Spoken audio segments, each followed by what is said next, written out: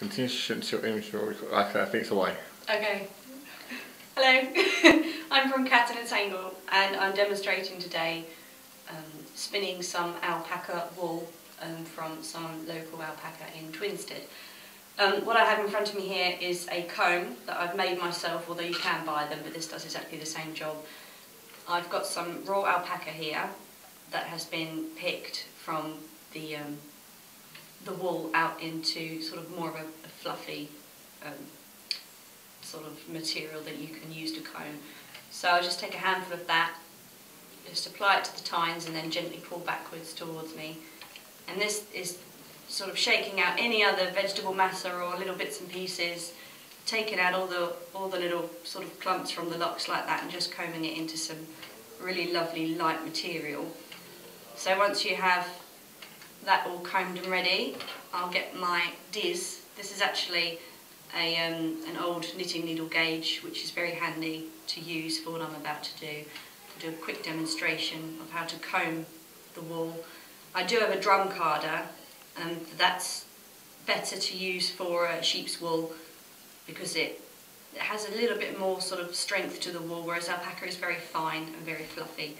So you just thread the alpaca wool through one of the holes and slowly start to pull the wool away from the tines towards you, and you can see it's aligning all the fibres nicely.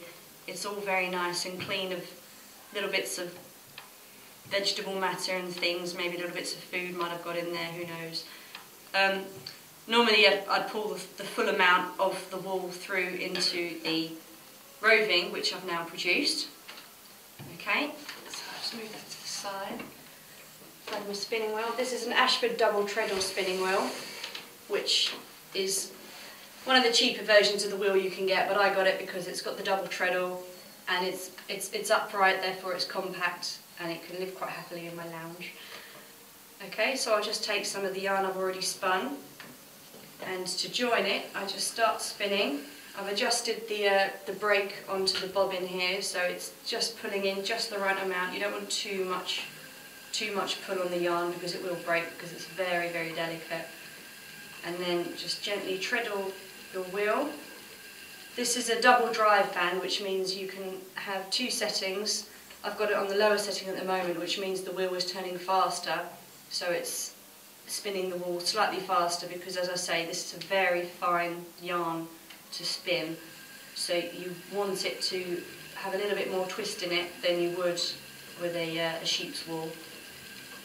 So you're gently drafting back towards yourself, just adjusting the pinch just to guide that wool in to try and make it as even as possible. My intention with this wool was to make it a double ply, but you can also have this as a single ply as well. And so that is how you spin the alpaca wool. And just to show you an example of what you can produce, if I'd left this single ply, it's very addictive, if I left this single ply, I could weave it on my heddle loom that I've got at home and produce something that's like this shawl I've made here. So this is all single ply alpaca, exactly the same, from exactly the same animals I'm using here. This hasn't been washed yet. It's much easier to use the alpaca wool, I find, when it's straight from the animal and it's just been sort of combed and picked. So this is the single ply alpaca, which I have woven in some hand spun and hand dyed merino as well. But alpaca is fantastic because it's very warm. It's quite strong once you've sort of set the twist in the yarn by washing it and woven it, and then you wash it again, and that felts the fibres together, and it's got an absolutely beautiful drape, as you can see, that you just don't often get with a lot of sheep's wool. Maybe merino, but nothing's quite as luxurious as alpaca, I've found. So that's just an example of what I do.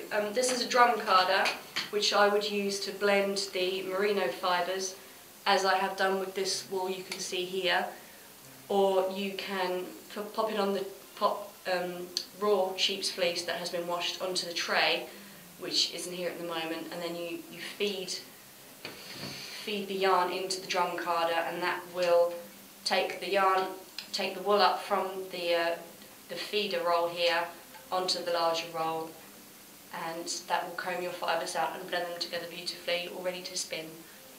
So that's just a little bit of what I do. So thank you very much for watching, and I'm here at Gosfield Shopping Village until the end of August. So I'll be demonstrating every weekend, so do pop down and come find me. Thanks very much.